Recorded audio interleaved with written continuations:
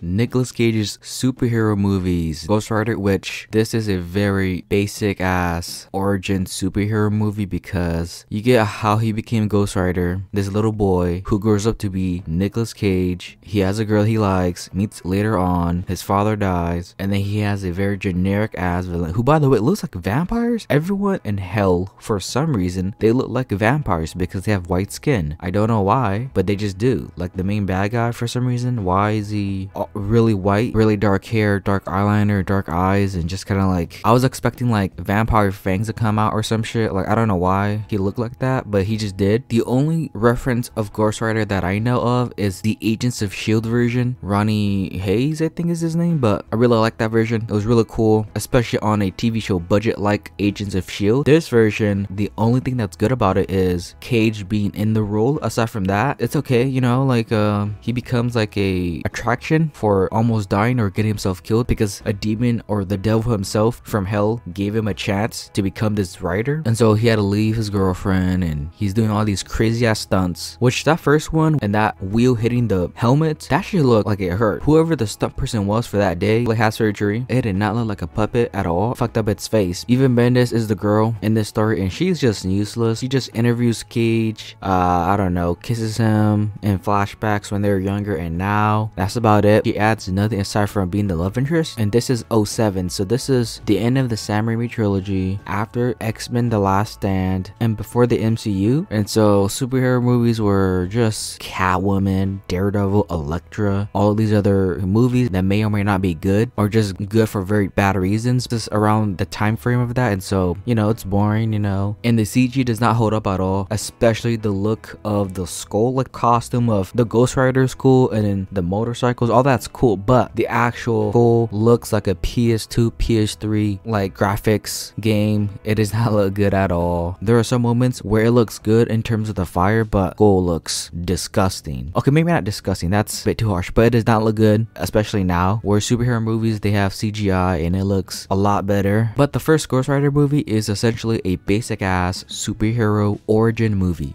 And then the second movie, Ghost Rider Spirit of Vengeance, is somehow worse. Now, I thought that was not going to be the case because the look of Ghost Rider is better, but crispier and burnt. There are some parts where the skull is very dark. I don't know if they were trying to hide the imperfections, but it did not look well. 50% of the shots of the actual skull on fire looks decent. Aside from that, everything else in this movie sucks. The storyline, first of all, you have the villain who is just a human being, so there's no stakes in it, there's no tension. But guess what? Another devil or demon gives him power, and so he has to become a white-haired vampire. Even though he's not a vampire, he looks like a vampire. Nick Cage has to save this boy because he's special or something. I don't care. Idris Elba, he's in this movie. I was like, oh yeah, let's see what he does. He's in the beginning and end. That's it. That's disappointing. The only interesting thing is Cage wanting out of the deal. He doesn't want to become Ghost Rider no more because it just sucks. He has to live out nowhere and has to deal with it. Even the action sequences, they're fine. Like, I was bored, kind of annoyed, and like just not interested because nothing was interesting. It was bad. It was just not good. I was not having a fun time. At least the first one, it's a very generic, like, I know what this is gonna be. This whole movie is just nothing but all of that, and that's what makes it so bad. I'm glad that we're away from this and not going back to like Meteor Man and Catwoman, and but who knows. As of recording this on March 31st, Morbius is coming out tomorrow, so maybe they're still making comic book movies like this, but just on a lesser scale. Some people say that Morbius is really bad, some are saying it's okay, but I'm just glad that we're away from the bad CG and, you know, things that don't matter. Now onto something really good. Kick-Ass. I watched this movie back in theaters. I think my oldest sister took me because it looked like a very fun kind of teen kid comedy comic book movie, and she could not have been more wrong because this movie is really awesome. It's a very simple, typical kind of comic book origin movie, but it pokes fun at the tropes of, like, you know, like Batman, his parents dying, and so now this kid becomes Kick-Ass. No, only his mother dies, which is kind of played off for laughs. And Cage, his costume is essentially Batman. Like, he's just Batman. There's videos out there of him trying on a costume for test footage, and now he's a version of Batman within a version within a different movie, essentially. But him and Chloe Grace Moretz, their banter and their talk and father and daughter talk, all that stuff, the way that he's trained her to become a badass, and then even her talking back and cussing and whatnot, she talks like her age. I love that the very first introduction is him shooting her with like a gun, and we even get backstory with them, but through comic panels in Pages, which was awesome as well. And so there is a bit of nostalgia for this movie, but the movie now still holds up. It still pokes fun at the tropes of superhero and is able to tell a very simple origin-esque superhero movie as well. You have like an evil corporate guy who knows like karate or something. Somehow his son, who's just an evil smug fuck, a complete fraud. He wants to become a villain but can't be because his father's more of a badass and he's a little bitch. Once Kick-Ass does become Kick-Ass, the first thing that happens is he gets hurt, he gets injured, knife to the belly. Being a hero is not what it seems like. Very dangerous, very hard, and probably shouldn't do it. And then you got his friends, who Evan Peters is one of them. Two Quicksilvers in the same movie at the same time, which is pretty cool. And then at the end, Evan Peters is the only one without a girl, and so he's very much lonely. Kick-Ass has one, his other friend has one, and it's like, well, I'm like the third wheel, or I guess the fifth wheel, because there's like 5 of them. But yeah, he's all alone by the end. Cage does die in order to have Chloe Grace become even more of a badass, infiltrate as a schoolgirl, and then slowly but surely killing every single man within that building, while you have Kick-Ass cleaning it up still. And then the epic 2 like final fight, you have one that's just really awful on purpose. Kick-Ass and that evil son, they don't really know how to fight really. And then you have the really cool one with Chloe Moretz and the evil father. I will say the action in the movie is a bit too much like edited and cut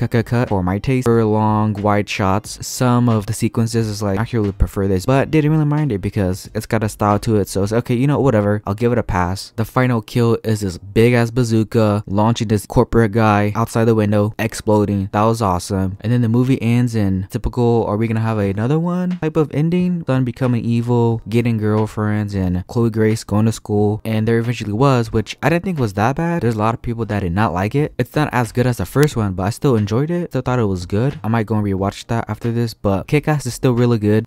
Teen Titans Go to the movies. I thought this movie was alright. It felt like the target audience was for little kids, and so when the first joke of the movie is like a fart joke, it's like, yeah, okay. Movie's not really for me. Humor, some of it's funny, like the whole movie is about Robin trying to be in a movie, but he just can't because Superman and the Justice League, they don't respect him. There's a movie about Alfred and like the Batmobile and then the Bat Belt, but not Robin because he's Robin, I guess. I don't know, something like that. The only Teen Titans I know is the one on Cartoon Network. Was it on Cartoon Network? I think it was. The live action edgy shit Titans, which that show's even okay. And even down to Deadpool, oh wait, I'm sorry, not Deadpool, Deathstroke. Even in the trailers it was like, wait, aren't you Deadpool? But Deathstroke, even him was like, yeah, you know, he's a version of Deathstroke. I don't mind him, but I do like him as well. Cage voices Superman, which is really weird because he was supposed to be Superman and now he is technically. There's a lot of withins within this video of Cage being essentially Batman, but he was supposed to be Superman and now he voices Superman. But yeah, that is essentially it. I have really nothing to say about this movie. It's not targeted towards me, and so most of the jokes flew over my head. I don't mind the Teen Titans. I do like Cyborg, Beast Boy, Raven, and Starfire. Starfire being the adorable, lovable one, Raven being, you know, the dark one, Beast Boy is fun, and Cyborg is a cyborg, and then Robin is Robin. So wasn't for me, it was alright. And then finally, Spider-Verse. This is still the best Spider-Man movie of all time. Pretty good story, really good animation, awesome concept, a good Kingpin, making fun of the whole like Uncle Ben moments, but with every different version of Spider-Man. But that plays into the whole story, how fun it is and all that stuff, the whole multiverse or Spider-Verse. And so when I saw this movie, looking up and researching for Cage movies, and I saw this, I got really excited. Now I just have an excuse to talk about Spider-Man Into the Spider-Verse. This is not Peter Parker's story, it is Miles Morales. He has a lovable family, he goes to school, he's like any teenager, but he gets bit by a spider, a radioactive spider. Oh yeah, he also has an uncle, which he will eventually die because every Spider-Man has to suffer. We all love that. And then you get the whole like, hey, how do I use my powers and whatnot. But meeting all the Spider-Mans, you have Spider-Man Noir, voiced by Cage, fun to watch. There's wind all of a sudden around him. He's black and white. He has matchsticks for some reason, and that has wind over as well. And he's just that weird, but also really cool looking Spider-Man. You have the Japanese version of a spider robot and that Japanese girl way into the future, and then seeing the actual robot go away, which is pretty sad. And then you have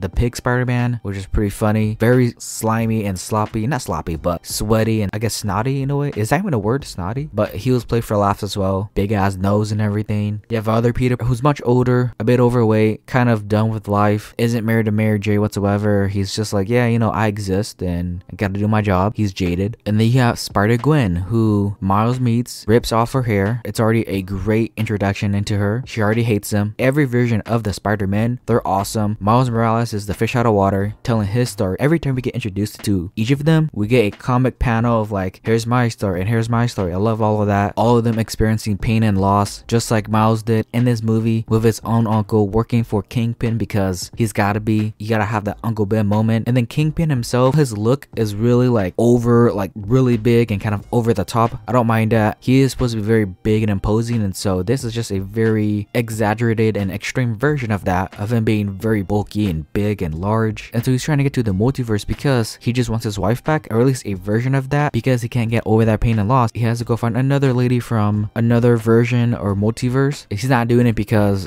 you know, he's Kingpin, he's evil, whatever. No, he's doing it because he's lonely, you know? And then I'm not one to talk about animation. I don't know like the actual technical aspects of animation, but this one clearly has something different to it, different from Pixar, DreamWorks, anime, cartoons, all that stuff. And it seems like the team put a lot of effort into making it look like a comic book, but also very different from that as well. Like, it's better. And there's also a bunch of videos on YouTube of creators or even animators talking about Spider-Verse, and so they're way more interesting and more willing to talk about it. Unlike me, I'm just a dumbass, a fan talking about it. But that is it for Spider-Verse. I'm excited for the sequels across the Spider-Verse. I think parts 1 and 2, I'm sure those are gonna be awesome, introducing Spider-Man 2099. And that was it for superhero movies of Nicolas Cage. As soon as I got past the Ghost Rider movies, I was like, okay, good, we got Kick-Ass, Teen Titans, and Spider-Verse. I'm gonna have a fun time, and I did have a fun time, especially with Kick-Ass. A lot of nostalgia with that movie, and then Spider-Verse is still awesome. Teen Titans is okay, you know, again, not for me, but Kick-Ass and Spider-Verse, I'm glad that I actually rewatched it. So that is it for me. This has been The Road So Far, and thank you for watching.